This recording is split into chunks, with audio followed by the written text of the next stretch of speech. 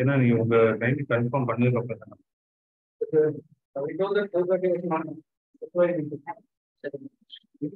அது மேம் இப்போ பர்சனல் உங்களுக்கு கால் பண்ணி கேட்டது 4:30 நீங்க சொன்னதானே சொன்னாங்க, அதனால தான் நான் 4:30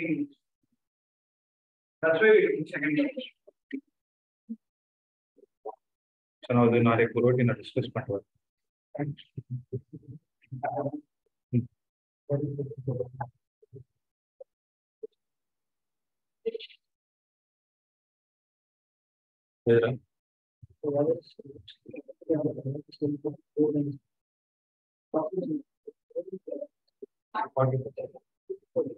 ஏன்னா லென்த் டபுள் ஆச்சுன்னா ஏரியா will become half. ஏன்னா volume is constant.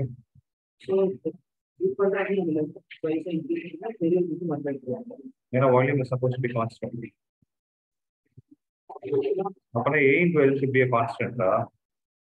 Initial volume A into L na final volume the L becomes 2L, L become A by 2. A by 3 3 square N square. That is square value.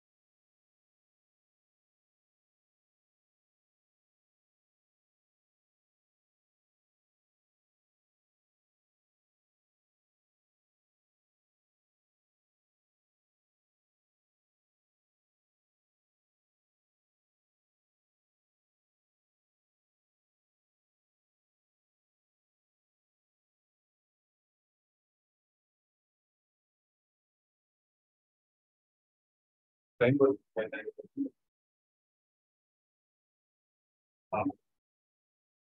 yeah. Okay. Stop.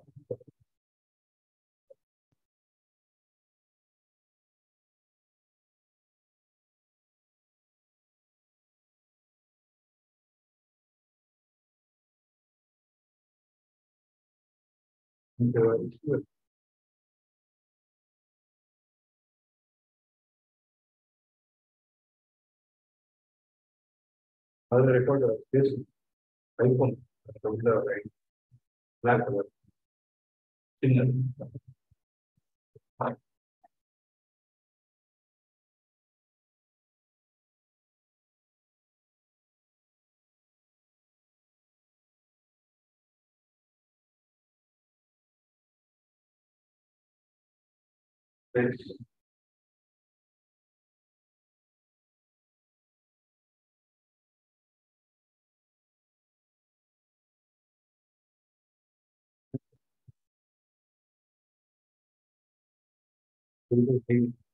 Go on.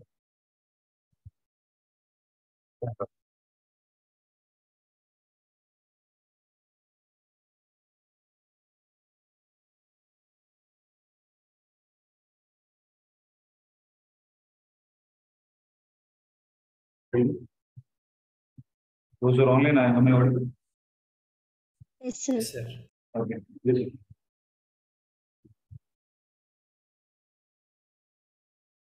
So the next chapter that we are going to discuss is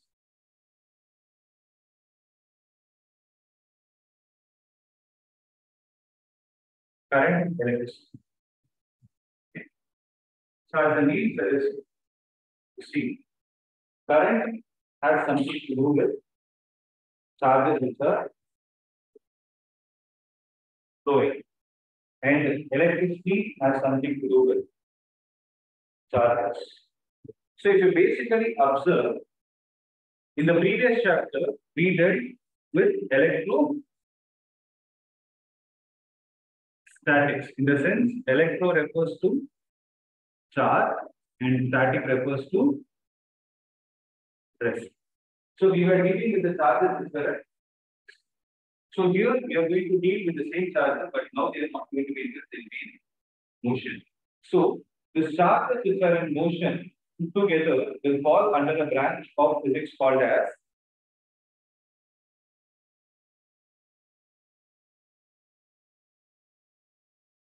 electrodynamics. First, electrocharge dynamics is motion. So current electricity falls under a branch of physics called as electrodynamics. So to understand this chapter, there are certain basic terminologies that we need to. So these terminologies already need to and tell them. And after that, we will discuss something which is relevant to your understanding. And yeah, we'll use slightly of what you have learned in. Okay. So here, the topic we are going to see is the basic terminologies which are used in this chapter. So if you see the first terminology that we are going to speak about is current. When I say current, I am talking about electric. So what is electric current? So it is defined as the rate of flow of charges.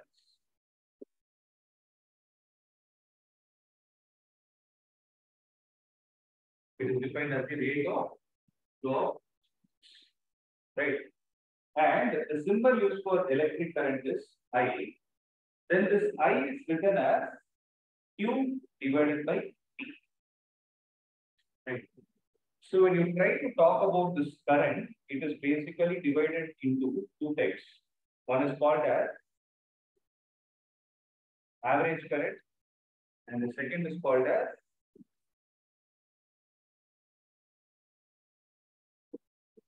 instantaneous current. So when I talk about the average current is defined as delta Q divided by delta T. Means you will know what is the initial charge, you know what is the final charge. You subtract them and divide it. Whereas for instantaneous value, the same current is given as dq divided by dt. That is given as dq divided by dt. Right. Now, if you observe, right, for this current, the SI unit is going to be coulomb per second. This coulomb per second is collectively called as ampere, which is represented by the symbol capital E. So ampere represented by capital E. So whether it is going to be average value of current or instantaneous value of current, it is measured to be in terms of ampere. That is first point to be noted. And the second important point that is to be noted is when I talk about average, it is calculated for the change that is taking place between the charge, between two instances. So when it is taking place between two instances, whereas instantaneous current is calculated when it is taking place at an instant. Are you clear with this? Right? So these two are important points that you need to be able to. And this is a question. So do you guys have 10 more minutes extra, like any status that 15, I have some important work and going on that I'll be back. I'll be extending by 10 more minutes. Please make a note. Those are online. I'll be back in 10 minutes. Okay, the class will go on till 7:15.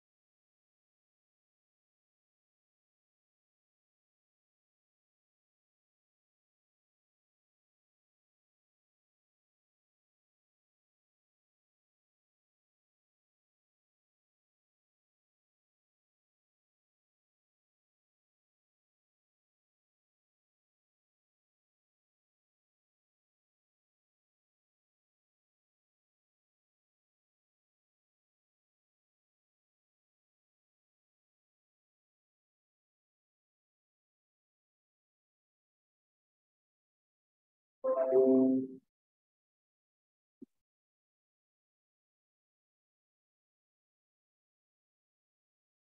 those who are online, are you able to hear me? Yes, sir. Yeah, so we'll get started again.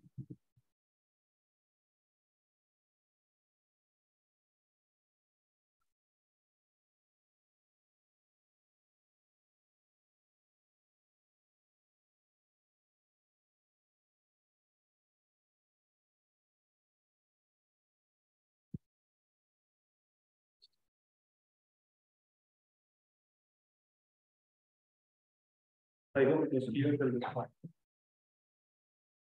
So in the basic terminology, the first thing that we saw was electric. Again, this statement. There.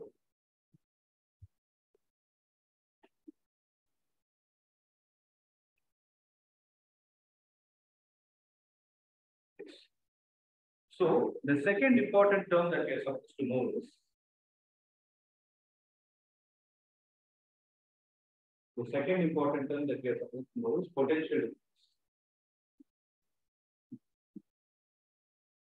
So potential difference is represented by the symbol V. Right. So this you already know. From the previous chapter, we know that potential is the amount of work that we need to move a charge from infinity to some point within the electrostatic. That is potential. Here I'm talking about potential difference. So just for you to understand, right? So everybody knows what this is. Right. If you see, you go to a top and buy this slide. You guys do this. Have you ever bought it? Right. Somewhere.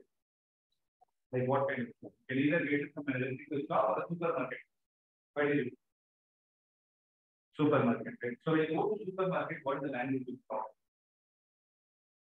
Even but what I think, how do you say that this is what it is?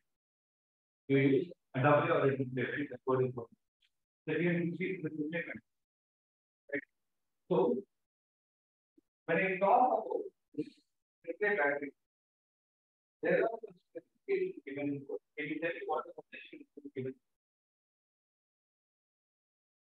Next time you all can check it. So what is the value given? 1 point.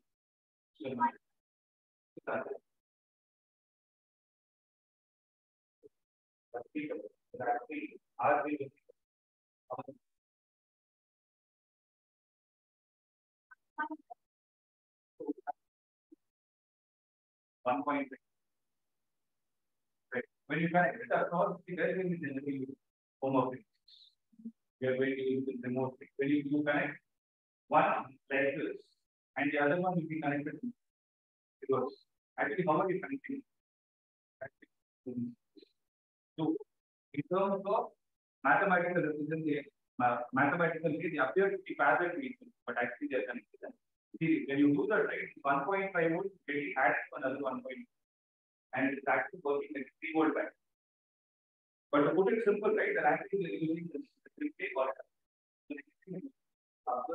or potential difference. Okay. Now, I use the word potential difference here. Right? What is the meaning of this? You know that the battery has positive terminal and negative. So this positive terminal has potential associated. Negative terminal also has a potential associated. So the difference in the potential of the positive and the negative terminal is what's called as potential. Right. So potential difference is still going to take the same definition. It is the amount of work done per unit charge. So this definition you already know from your 10th grade.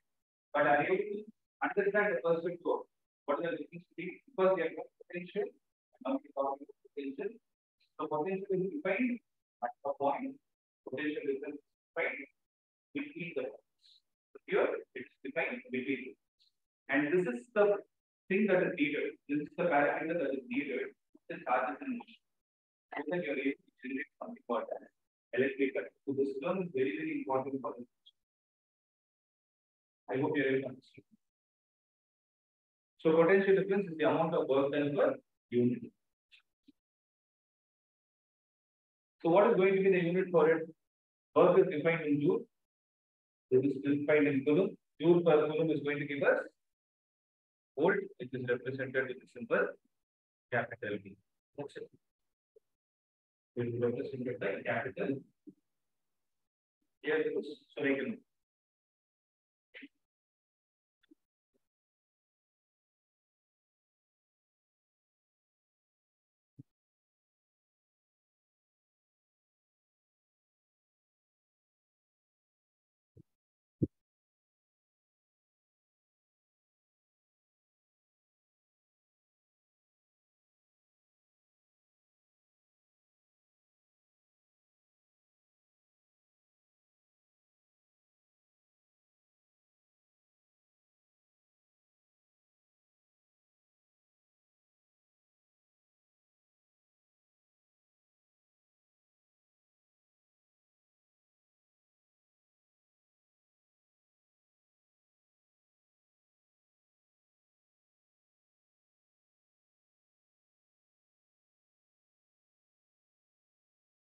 Who's wrong and I think you will understand.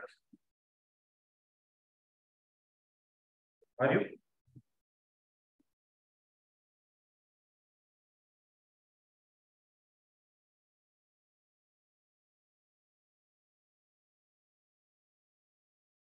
If those are online, are you able to understand? Yes, sir. Yes, sir. Yes, sir.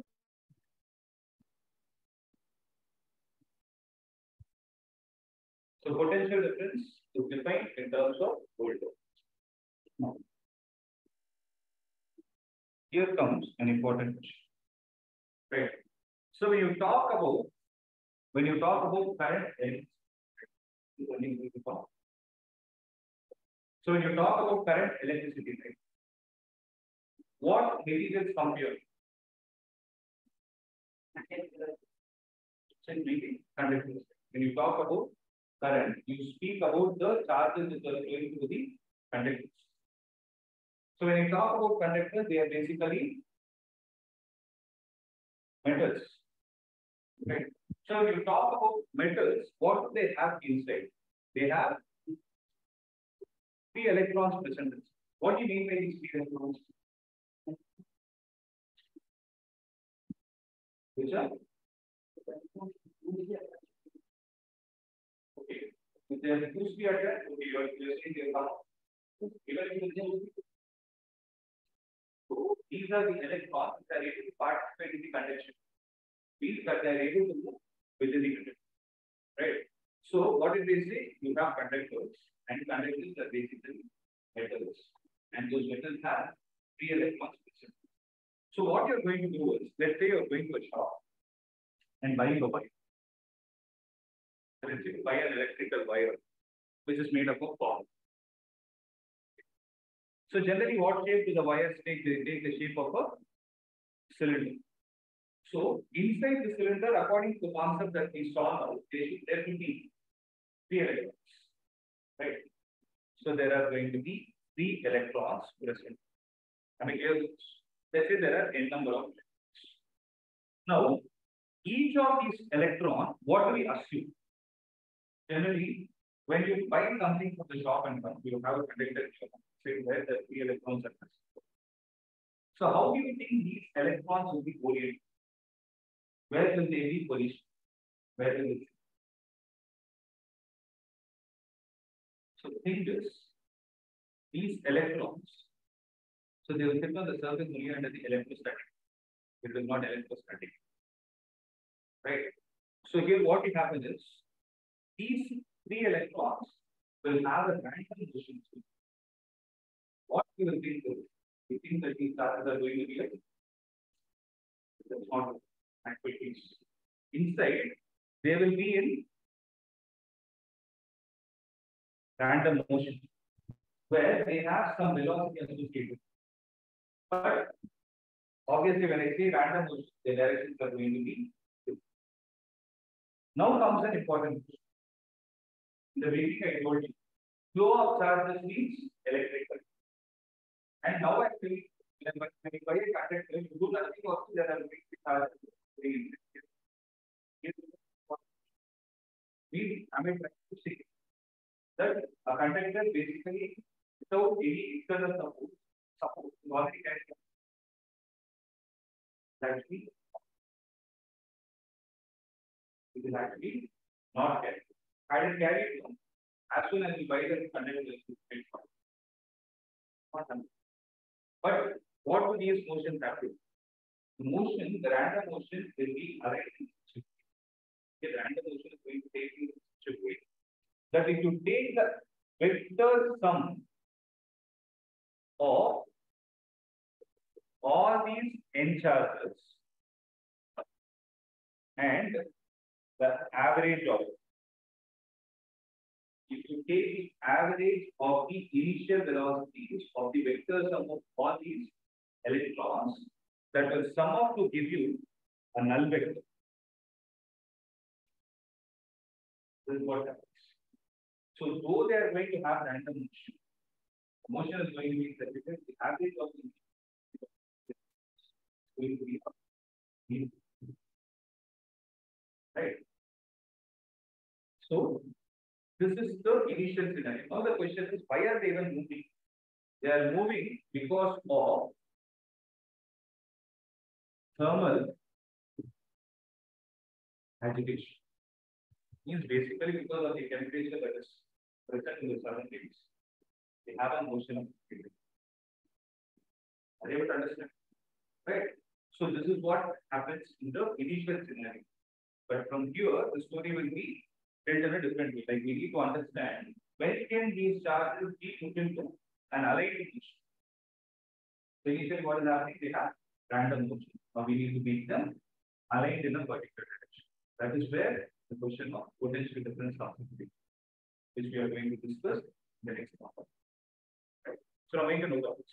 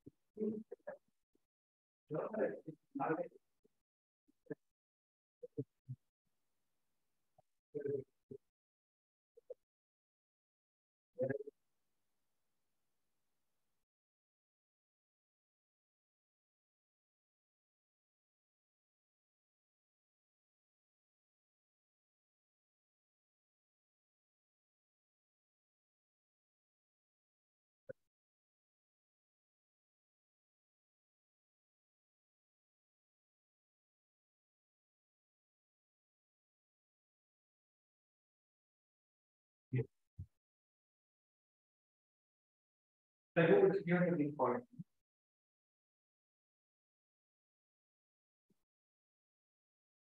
No. So those who are online, am I clear? Yes, sir. Okay. Now we'll proceed. Now I'm going to show you a derivation for which I'm not giving you what the topic is. After we complete, we'll see what the name is of this. Okay. So let's take this conductor. Let's take a conductor. We know that due to thermal agitation means due to the temperature factor, the electrons present inside, even before you connected any external force, are going to be in random motion. Right? So the electrons U1, U2, U3, UN, everything is going to be aligned in random direction. Right? Now, what was the first step that we saw? U1 vector plus U2 vector plus so on till UN vector, the whole divided by N is going to be a null vector.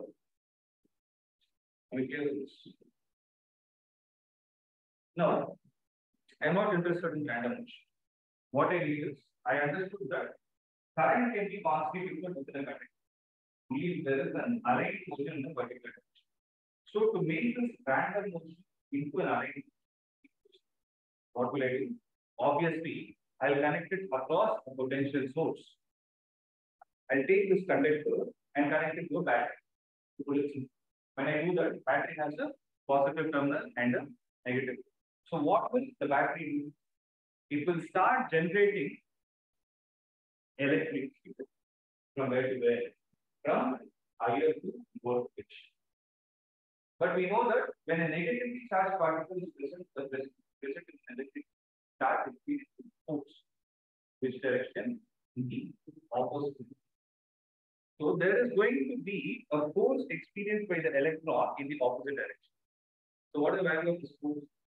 It is going to be the charge multiplied with the electric field.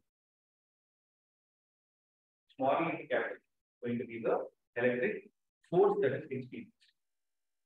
I took only the magnitude because the direction is already given. But this E into E is what is equal to the unbalanced force is equal to the mass into acceleration according to Newton's law. So what is going to be the acceleration here? E into capital E divided by M. The meaning of each electron. Here I want you to make a note of this point. Initially, each electron was having different initial velocities. It is written as U plus U plus U. I wrote as U1 plus U2, so on to U1. So each particle has a different velocity. But when it comes to the acceleration, observe the charge of the electron is same for all.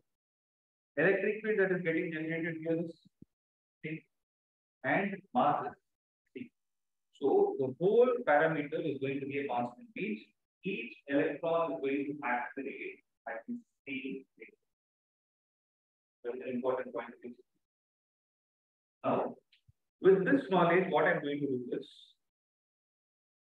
right? With this knowledge, what I will do is, if I write it in scalar form, I can write it as E into capital E divided by N. If I write it in the vector form, I'll write it as minus E into E vector divided by N. The negative sign indicates that the acceleration in the electric field are in opposite directions. Right? I'll be using either or depending on the situation. Now my interest is the electron which had an initial velocity of U1 for it to get accelerated means when I say acceleration, the velocity changes.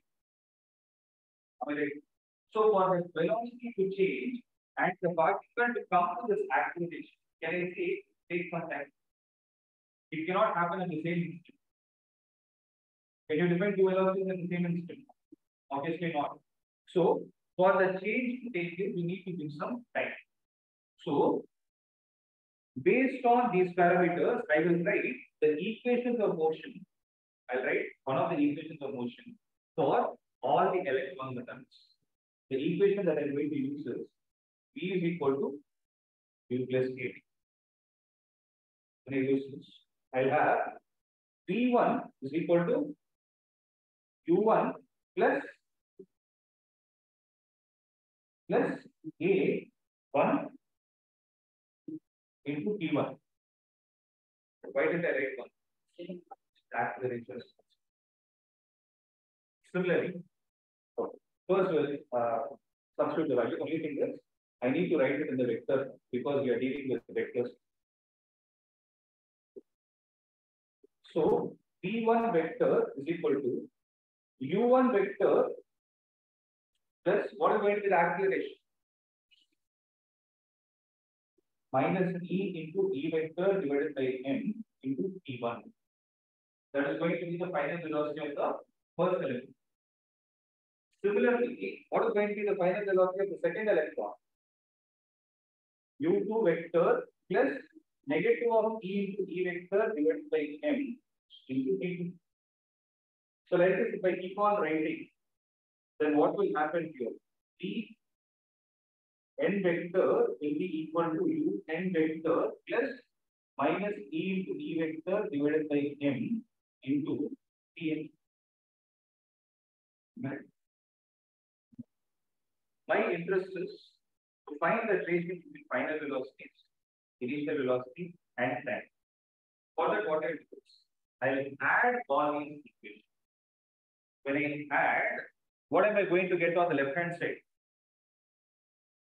I will get d1 vector plus d2 vector plus d3 vector plus so on till dn vector is going to be equal to, concentrate, u1 vector plus u2 vector plus so on till un vector plus minus e into capital E divided by m into T1 plus T2 plus so on till Tn.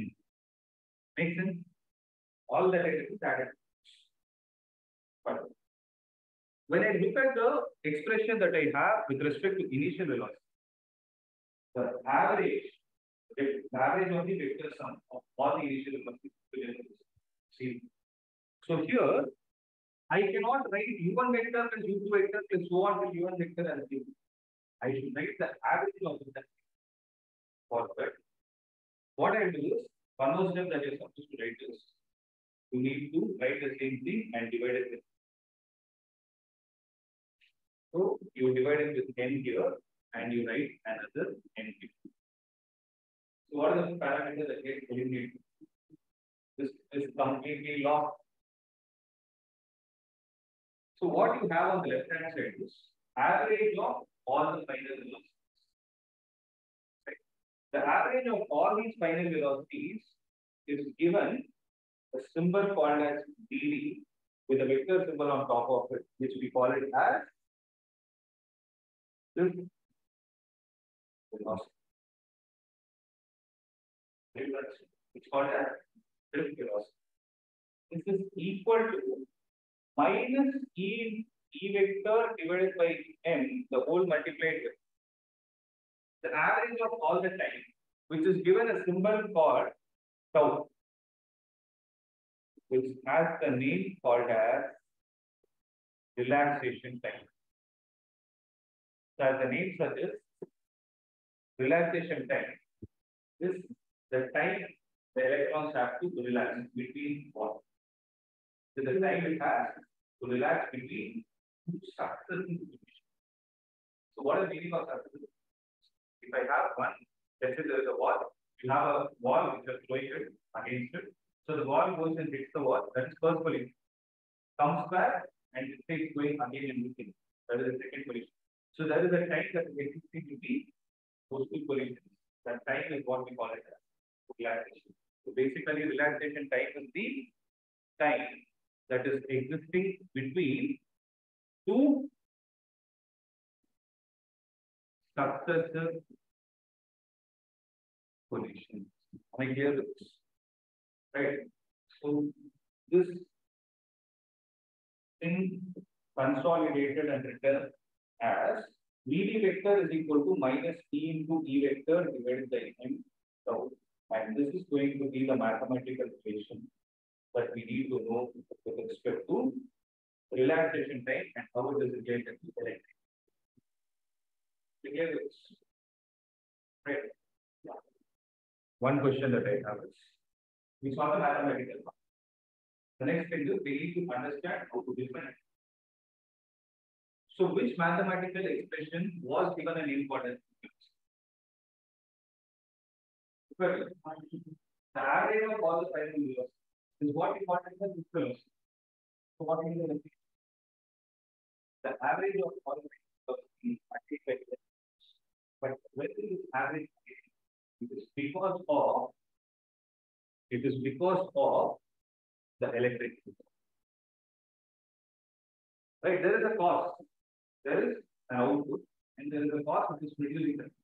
So what is the output velocity? Reduce the path for electric. So we need to combine those two things to give it. So the average of all the final velocities attained by electrons in the presence of electric.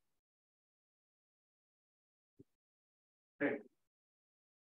So it is defined as average of final velocities of electrons inside a conductor under the influence of electric field.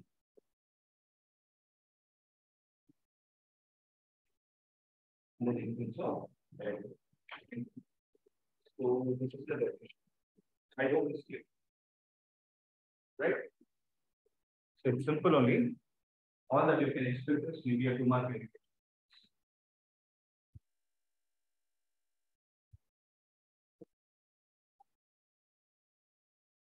For this also.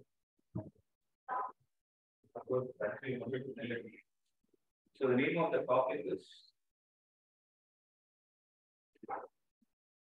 beautiful also.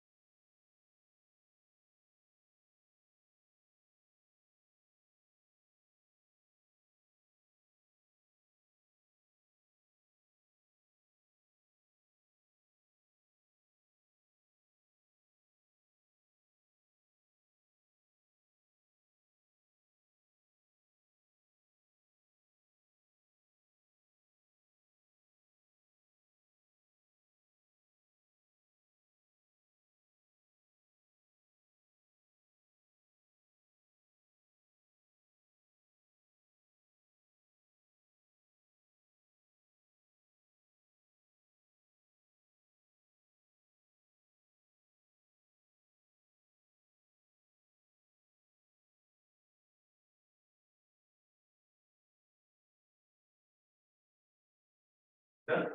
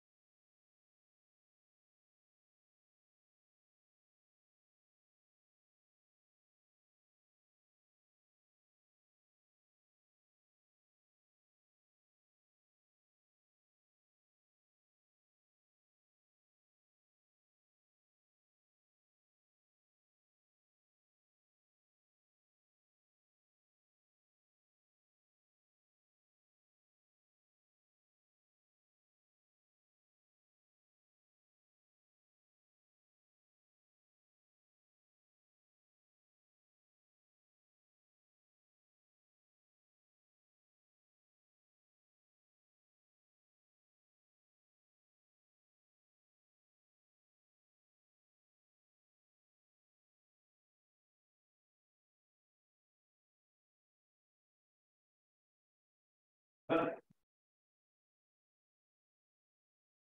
I proceed?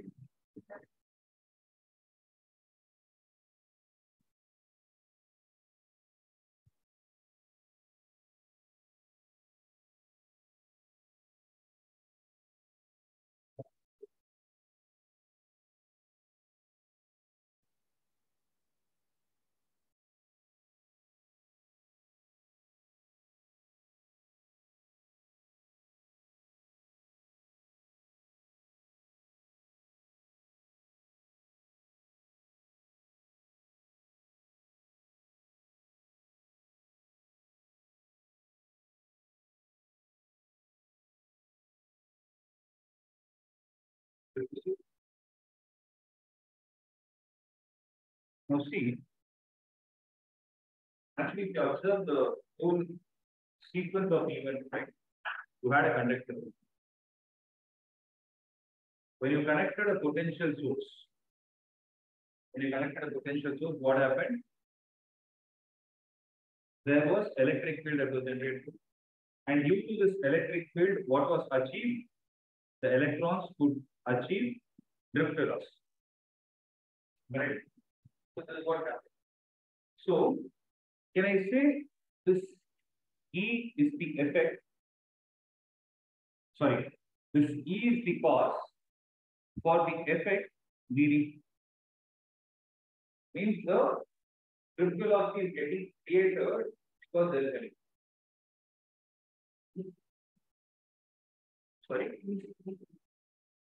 potential source. So this is the potential source. Right. So what I'm trying to say is the drift velocity is getting created because of the electric. So this is the output for the given input. Meaning, if I may define a ratio of the drift velocity that is getting generated for unit electric field that we have applied. Education. You're able to take the ratio of the drift velocity to the unit electric field that is applied. This is given a name called as mobility.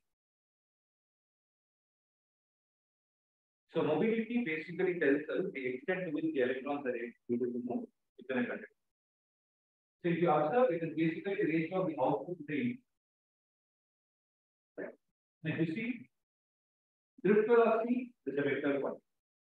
Electric field is also a vector quantity. But there is no concept of vector divided by electric. It cannot happen. So this mobility is going to be scalar. It's a scalar quantity. And the next thing is, if you look at the unit, here it is going to be meter per second divided by. How can you define the electric field unit as? You can define it as volt per meter. The reason why I am describing in terms of volt per meter is we are currently a potential source. So for a potential source, it is defined in volt and meter obviously is in the distance. So I will take Newton per coulomb because we never defined it in terms of volts. So this meter goes to numerator, which becomes meter square divided by volt second. So this is going to be the unit for mobility. So we need to answer this. What is mobility? It's basically the ratio of the drift velocity to the electric. I hope you are clear with the significance. What is significant? What does mobility tell us? The extent to which the electrons are actually able to move in the presence of the electron. Within the conductor, in the presence of the electron. Newton.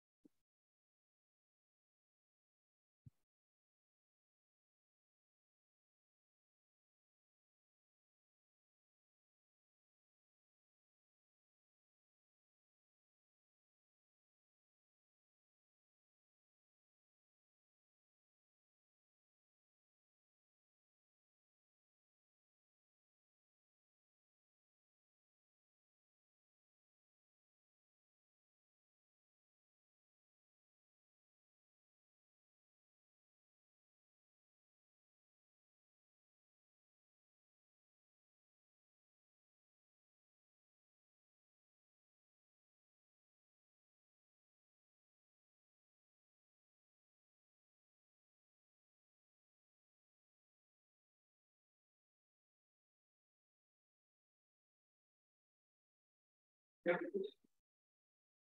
So there are two important derivations that we saw. What are they? Sorry, not important derivations, two important terms. The first derivation is about understanding what is the velocity and we know the story of how it come into picture. Okay. Then from drift velocity, if you observe basically what it is. Drift velocity, you plot the electric field. So can I have mobility written like this also? We know that Vd is equal to E into capital E divided by M into tau. If I ignore the minus sign, so minus sign says that the velocity and electric field are in opposite direction. So if I take only the magnitude, I'll bring this E to the left hand side. So what will happen? It will be Vd divided by E is equal to E divided by M into tau. Am I right? So mobility can mathematically be written like this. But all they give you a problem and ask you to calculate the mobility. All that you need to know is what is the relaxation. Because you know the charge of the electron, you know the mass of the electron. They're fixed values. Only thing is you need to know the relaxation time. Okay.